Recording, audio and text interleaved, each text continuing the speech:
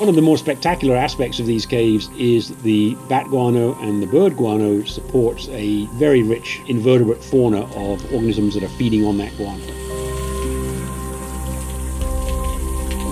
There are several species of cockroaches, cave scorpions, there are pseudoscorpions, there are a variety of quite large spiders and lots of species of mites and a whole variety of other more obscure invertebrates.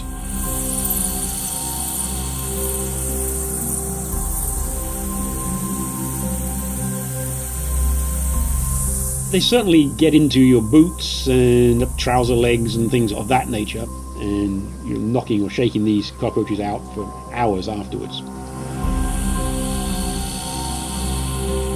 You can't help but be fascinated by such enormous accumulations of organisms.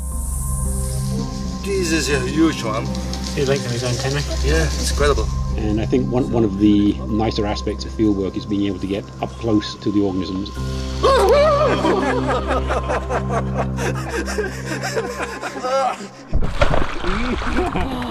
Yeah, you're right again.